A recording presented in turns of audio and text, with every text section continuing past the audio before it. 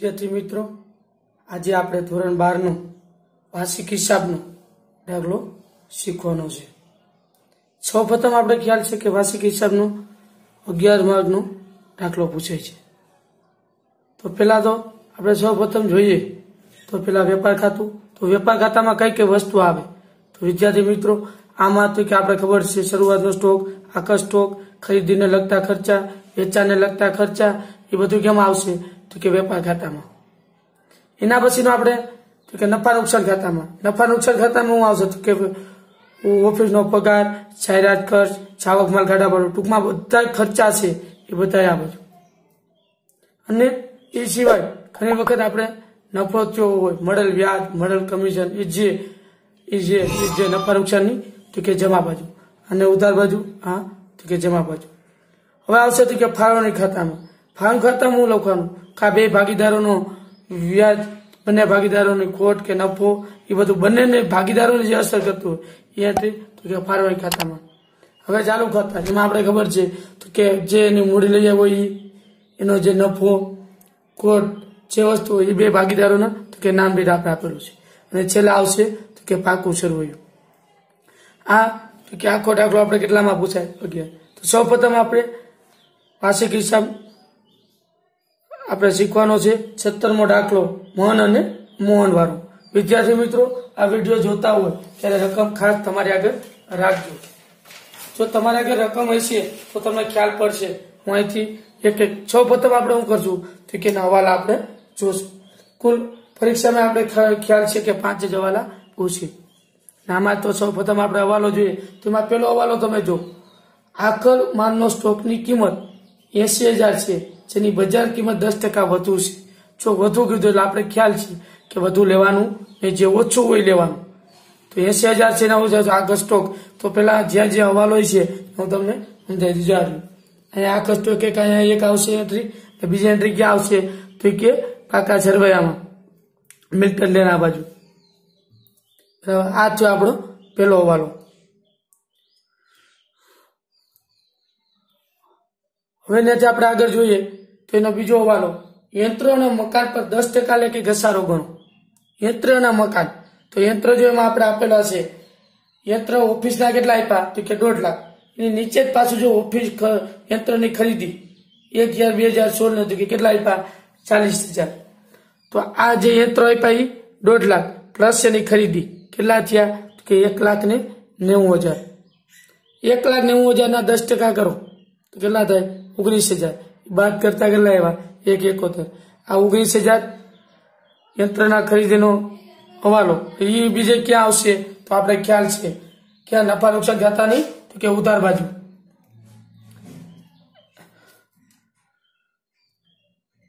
કેટલા યંત્રના કેટલા આપ્યા હતા તો કે 19,000 જે આપણે લખવાના છે। હવે જોજો મિત્રો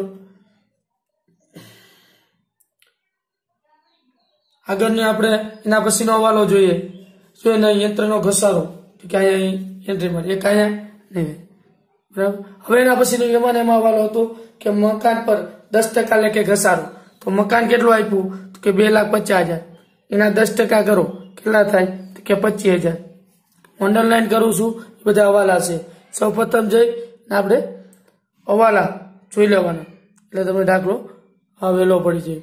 હવે આગળ જોઈએ એ ઘસા ક્યાં આપ્યું કે મકાન આવ્યું કેટલા આપ્યા 25,000, એનો ટોટલ કર્યું કેટલા થયા 44,000 બારોબાર આપણે ખેંચી લીધા। આ બે હવાલા આપણા કમ્પ્લીટ થયા વિદ્યાર્થી મિત્રો। હવે આપણે એના પછીનો હવાલો જોઈએ 10,000 નો એક દેવાદાર નાદાર જાહેર થયો, તેના રિસીવર તરફથી સૂચના મળી કે તેની પાસેથી આખરી ડિવિડન્ડ પેટે 50% રકમ આપણે મળશે। ખાતા અનામત કેટલા ટકા રાખી તો 5%। તો સૌપ્રથમ આપણે જોઈએ જેમાં તમને ઉધાર બાકી અને જમા બાકી આપ્યું તો જે ઉધાર બાકી છે એ કે ગ્રાહકો જે દેવાદારો અને જમા બાકી છે લેણદાર એ તો 35,000 આપ્યું। તમે રકમમાં જોજો સૌપ્રથમ શું કરવાનું કે 25,000। હવે તો કે વેચાણ પર જો છેલ્લો હવાલો 5મો કીધો 2,000 નો માલ વેચાણ પરત નોંધવાની રહી ગયું। સૌપ્રથમ આપણે એ લઈ લેવાનું વેચાણ પરત કેટલું થયું 2,000, એ બાદ કરતા કેટલા વધ્યા 23,000। પાંચમો હવાલો આપણે જોવું હોય તો 2000 જે બાકી છે વેચાણ પરતના, બરાબર, આ વેચાણ એમાંથી વેચાણ 16,000 પ્લસ નોંધવાનું બાકી 2000, 18,000 એમાંથી 5,000, 1 લાખ. પછી આ પાંચમા વાળાની 2 એન્ટ્રી આપણે આગળ થઈ ગઈ. પણ એ પેલા આપણે તો કે 2000, હવે ખાલખાત અનામત કેટલી આપી તો જેને કીધું 10,000 માંથી 5% આપણે પાછા વસૂલ મળ્યા, એટલે 5%, 5,000 આપણે વસૂલ મળ્યા તો 5,000 એમાંથી બાદ કરશું, કેટલા વધ્યા તો કે 18,000. પછી 18,000 ના તો કે એમાં કેટલા ટકા કીધું તો કે 5%. એ હવાલો આપણે અલગથી સમજશું વિદ્યાર્થી મિત્રો. તમને આખો હવાલો હું અહીં સમજાવું, એ જોવા વિનંતી. આખો હવાલો એને વ્યવસ્થિત તમારે યાદ રાખવાનું. સૌપ્રથમ આપણે જોઈ લઈએ તો એની સૌપ્રથમ હું આપ્યો આપણે તો કે દેવાદારો કેટલા આપ્યા, અહીંયા જોજો. એ હવાલો તમને કરાવું તો કે દેવાદારો તો તમને ખ્યાલ છે કેટલા આપ્યા તો કે 25,000. પાંચમા હવાલામાં આપ્યા 2,000 તો કે 2,000 કેના છે, અહીંયા જોજો તો આપણે 2,000 વેચાણ પરતના, વેચાણ પરતના કેટલા હજાર છે તો કે 2,000, કેટલા હજાર થયા તો કે 23 બાદ કરતા. હવે આપણે 10,000 નો જે ખાલખાત છે ડાયકા છે તો કે લઈ લેવાનું, કેટલા હજાર નો છે તો કે ખાલખાત એમાંથી આપણે 10, એમાંથી 5,000 આપણે મળ્યા, અત્યારે આપણે 10 લઈ લેવાનું. એ બાદ કરો કેટલા થયા તો કે 13,000. આ 13,000 ના 5% કરો, કેટલા ટકા 5%, તો તમને કેટલા મળશે તો કે 650. આ ખાસ ધ્યાન રાખજો. અહીંયા જો વિદ્યાર્થી મિત્રો આપણે જે 650 આવ્યા મેં તમને હમણાં આગળ થિયરી સમજાવી એ રીતે તમારે એ જોઈ લેવાનું. 18,000 ના 5% ના કરતા પણ 13,000 ના 5%, એટલે કેટલા થાય એમાંથી બાદ કરતા કેટલા આવ્યા 17,350. હવે આપણે જોઈએ તો આગળના જે 2,000 હતા અહીંયા લખ્યું હવાલાની એન્ટ્રી આપણે તો કે જોતા જઈએ, બરાબર. અને એ અહીંયા તો કે હવાલાની બાકી હતી અહીં લખી કઈ. હવે આગળ જોઈએ વિદ્યાર્થી મિત્રો. હવે આપણે ખાલખાત અનામતની જે હતી જો ખાલખાત અનામત 5,000 અહીંયા અને પ્લસ જે હવાલાના હતા આપણે 650 જે ગણતરી કરાવી અહીંયા એનો ટોટલ કરી અહીં લખી નાખો 5,650. સમજાઈ ગયો આખો ખાલખાતનો હવાલો. હજી એકવાર તમે તમારી રીતે જોઈ લેજો. અહીંયા ખાસ ધ્યાન રાખજો, પેલા 25,000 આ જે હવાલો આપી પાંચમો આપી બાદ કરતા 23,000, એમાંથી 5,000 આપણે મળ્યા, 5,000 સી ખાલખાત થાય પણ આપણે જે શીખાય 10,000 બાદ કરી નાખવાના 13,000, 13,000 ના 5%, એટલે તમને 650 મળશે. આ ગણતરી છેલ્લી પડશે અને એ ખાસ જોઈ લેજો. હવે આપણે આગળ જોઈએ એના પછીનો હવાલો. બેંક ઓવરડ્રાફ્ટના 10% લેખે વ્યાજ ચૂકવવાનું બાકી છે. બેંક ઓવરડ્રાફ્ટ આપ્યો કેટલો વિદ્યાર્થી મિત્રો એમાં જોઈ લો. બેંક ઓવરડ્રાફ્ટ તમને તો કે 3,000 આપેલું છે બેંકના. બેંક ઓવરડ્રાફ્ટના 3,000 પ્લસ ઓવરડ્રાફ્ટનું વ્યાજ કેટલા થયા તો કે 300 રૂપિયા એ આપણે ચૂકવવાનું તો કે બાકી છે. હવે આગળ જો બેંક ઓવરડ્રાફ્ટના અહીંયા જે 300 રૂપિયા આપણે હવાલાના લીધા એ જ હવાલો પાછો અહીંયા લખ્યો નફા નુકસાન ખાતામાં. જે ચૂકવવાનો હોય ખર્ચો વ્યાજ આ બાજુ, બાકી બધું આ બાજુ. ખાસ અહીં ધ્યાન રાખજો વિદ્યાર્થી મિત્રો. હવે આપણે આગળ જોઈએ તો એ બેંક ઓવરડ્રાફ્ટ કેવી આવી ગયું. પછી 2,000 માલ વેચાણ પરત જે પાંચમો હવાલો છે ખાસ ધ્યાન રાખજો એ આપણે આવી ગયો. આ 2,000 અહીંયા ને બીજી એની એન્ટ્રી ક્યાં લીધી છે આપણે તો કે અહીંયા છેલ્લો હવાલો આપણે સમજી લીધો હતો. કારણ આ આપણે 5 હવાલા વ્યવસ્થિત કર્યા. જો હવાલા લખાઈ જાય પછી આપણે બધી એન્ટ્રી એની રીતે ત્યાં મૂકતું જવાનું. તોય છતાં જે એકવાર આપણે પહેલેથી જોતા જાવ મૂડી જો દાખલાની હવે શરૂઆત આપણે હવાલા પતી ગયા પછી એની મૂડી જો કેટલી છે મૂડી 2,80,000 અને ઉપાડ તો કે 3,000. તો આપણે બાકી આગળ લાવ્યા કેટલા રૂપિયા લખશું તો તમને ખ્યાલ છે જેને મૂડી પર 1:1 એટલે કેટલા થાય અને ધ્યાન રાખજો તો કે 2,80,000 તો કે મનના 2,80,000 અને મોહનના 2,20,000 એ જો લખેલા મન અને મોહન બેને તો કે લખેલા. હવે એનો ઉપાડ આવ્યો. ઉપાડ કેટલો હશે તો કે મનનો છે 3,000 અને મોહનનો કેટલો છે તો કે 4,500. ઉપાડ અહીંયા લઈ ગયું મનનો 3,000 અને 4,500. તો આ એન્ટ્રી તમારે અહીંયા ના હોય તમારે મૂડી ખાતું કરી અને એમાં દર્શાવો તો પણ ચાલશે. હવે આગળ જો વિદ્યાર્થી મિત્રો ખરીદ અને વેચાણ તો આપણે ખબર છે 80,000 અને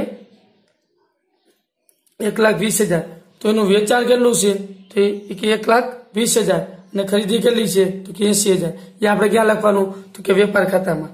હવે એનાથી આગળ જોઈએ તો કે જાહેરાત ખર્ચ। જો ખર્ચ શબ્દ આવ્યો તમને ખ્યાલ છે બરાબર, ખર્ચ શબ્દ આવતો હોય તો આપણે નફા નુકસાન ખાતાની કઈ બાજુ લખવાનું તો આ બધાની એન્ટ્રી કેટલી તો કે એક જ, ખાલી હવાલાની જ આપણે 2 એન્ટ્રી થાય। વિદ્યાર્થી મિત્રો હજી આપણે આગળ જોઈએ તો કે જાવક માલ ગાડા ભાડું। જો જાવક માલ ગાડા ભાડું છે એ ક્યાં આવશે તો કે નફા નુકસાન ખાતાની ઉતાર બાજુ। જો આવક માલ ગાડા ભાડું હોત તો એ ક્યાં આવત તો કે વેપાર ખાતામાં। આગળ જોઈએ યંત્ર તો કે આપણે હવાલામાં આવી ગયું, યંત્ર આપણે લખ્યા હતા પ્લસ ખરીદી અને ઘસારો બાદ કર્યો હતો। હવે ઓફિસ યંત્ર ખરીદી, એમાં ખરીદીના 40,000 આપણે લઈ લીધા। હવે આવ્યું છે તો કે મકાન, તો મકાનનો આપણે હવાલો હતો 2,50,000 પ્લસ 10% ઘસારો 25,000 એ આપણે બાદ કરી, એ આપણે પણ જોઈ લીધું। હવે ઓફિસ પગાર, જો ઓફિસનો પગાર આપણે ચૂકવવાનો છે ક્યાં આવશે નફા નુકસાન ખાતાની ઉધાર બાજુ। કેટલા હજાર છે તો કે 15,000। ગ્રાહકો અને વેપારીઓ તો એમાં આપણે ખબર છે તે દેવાદારોમાં 25,000 થઈ ગયો। હવે આવ્યા તો કે 35,000 એ લેણદારો ક્યાં આવશે તો કે મૂડી દેવા બાજુ। ભાઈ જો વેપારીઓ લેણદારો કેટલા આપ્યા તો કે 35,000। હવે આપણે આગળ જોઈએ માલ પરત। જો માલ પરત બે ભાઈ ઉધાર બાકી અને જમા બાકી। જો ઉધાર બાકી છે વેચાણ પરત કહેવાય અને જમા બાકી છે એ ખરીદ પરત કહેવાય। જો અહીં તો કે વેચાણ પરત 16,000 અને ખરીદ પરત કેટલા આપ્યા તો કે 14,000। હવે વિદ્યાર્થી મિત્રો હવે આપણે આગળ જોઈએ તો કે તોલાઈ। તોલાઈ એટલે કે એક જાતનો ખરીદીનો ખર્ચો છે બરાબર, એ તોલાઈ જો અહીં લખ્યું તો એ ક્યાં આવશે વેપાર ખાતાની ઉતાર બાજુ। હવે આપણે આગળ જોઈએ વિદ્યાર્થી મિત્રો તો કે મનની લોન કેટલી આપી તો કે મનની લોન આપી 10,000। તો આપણે મનની લોન ઉપર તો કે આગળ જોવાનું છે તો કે મનની લોન ક્યાં આપી વિદ્યાર્થી મિત્રો, એ કેટલા હજાર છે તો કે 10,000 રૂપિયા। એ તો કે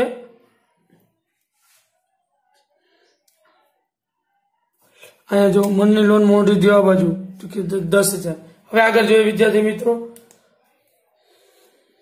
એના પછીનું જોઈએ તો કે કસ્ટમ ડ્યુટી કેટલી આપી તો કે 13,000 વેપાર ખાતાની 1,300 રૂપિયા વેપાર ખાતાની ઉતાર બાજુ। માલનો સ્ટોક, જો માલનો સ્ટોક એટલે કયો સ્ટોક છે તો કે શરૂ સ્ટોક, તારીખ જો એમાં લખી 1,000 2,000 જો તો કે શરૂઆતનો સ્ટોક આપણે 1,000 કેટલા હજાર આપ્યા તો કે 42,000।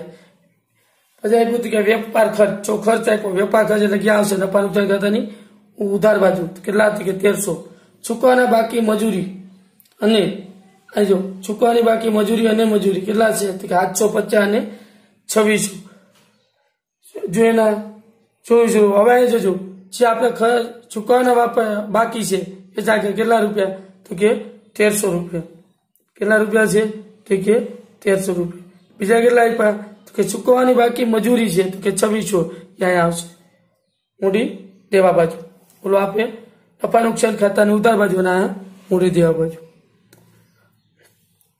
હવે અગાઉથી ચૂકવેલ કમિશન, જો અગાઉથી 350 રૂપિયા અગાઉથી તમે ચૂકવી દીધું તો એ તમારું જ તો કે મિલકત તો કે અહીંયા માલ મિલકત અગાઉથી ચૂકવેલ કમિશન।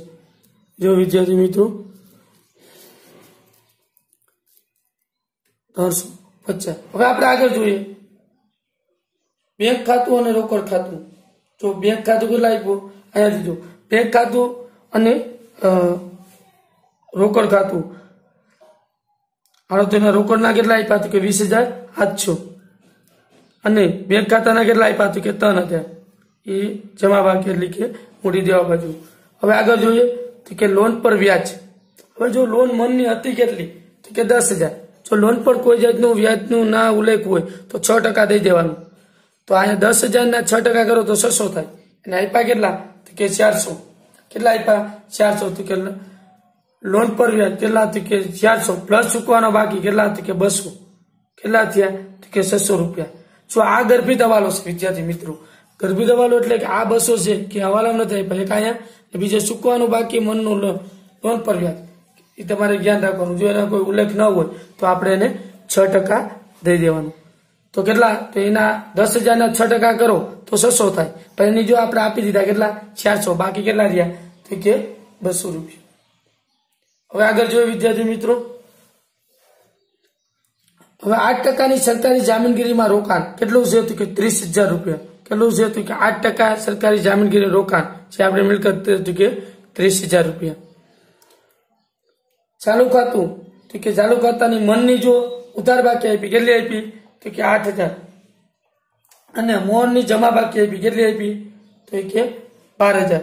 જેની ઉધાર આપી એની ઉધાર સાઈડ લખવાનું જોયું. મનના 8,000 અને ઓલાના બાકી આગળ લાવ્યા કેટલા તો કે 12,000. એ તમે જોઈ શકો છો. એનો ઉપાડે આપણે કે લખી રહ્યો મોહનનો અને જો બેનો ઉપાડ લખ્યો. હવે આગળ જોઈએ વિદ્યાર્થી મિત્રો તો કે આપણે હવાલો અને દાખલો. સૌ પ્રથમ આપણે શું કરીશું જે વધારે રકમ હોય એનો પેલા આપણે ટોટલ મારશું. અને તમે ટોટલ મારતો 1,82,000 આનો ટોટલ મારો અને એમાંથી 1,82,000 બાદ કરો જે એટલે કાચો નફો કેટલા આવ્યા તો કે 31,500. આ કાચો નફો છે, કાચો નફો એને આપણે ક્યાં લઈ આવવાનું ક્યાં ત્યાંથી કાઢી બંધ કર્યું અને એ કાચો નફો અહીંયા આવશે. હવે તો કે સૌ પ્રથમ આપણે ખ્યાલ છે આનો ટોટલ કરતા આ ટોટલ તો કે વધી જાય. તો સૌ પ્રથમ પેલા એ ટોટલ મારો કેટલા થયા તો કે 74,800. એમાંથી આ બે બાદ કરી નાખો કેટલા ઘટ્યા તો કે 800 રૂપિયા. એ આપણે શું આવશે તો કે ખોટ. કેટલા રૂપિયા આવશે તો કે 800 રૂપિયા. એ આપણે તો કે ખોટ છે. આ જે ખોટ છે આવી એ અહીંયા લખવાનું. અહીંયા નફા નુકસાન ખાતાની ચોખ્ખી ખોટ. હવે એ જ રીતે વિદ્યાર્થીઓ ચાલુ ખાતામાં આપણે જોવાનું તો જે વિદ્યાર્થી મિત્રો હવે જો આપણે એ જોવાનું છે તો કે બાકી આગળ લઈ આવ્યા નહીં. અહીંયા ધ્યાન રાખજો તો કે આનો ટોટલ મારો અને જે ટોટલ મારો જો પેલા મનનો આ ટોટલ માં તો 11,400 ઘટ્યા કેટલા તો કે 400 રૂપિયા. આ જે વેચરી પાત્ર ખોટ છે 800 રૂપિયાની એ બેને સરખા પ્રમાણમાં મેં કહી દીધું બાટી દેવાનું. 800 ના સરખા પ્રમાણમાં કેટલા થાય 400 એ આપણે તો કે બાટી દેવાના.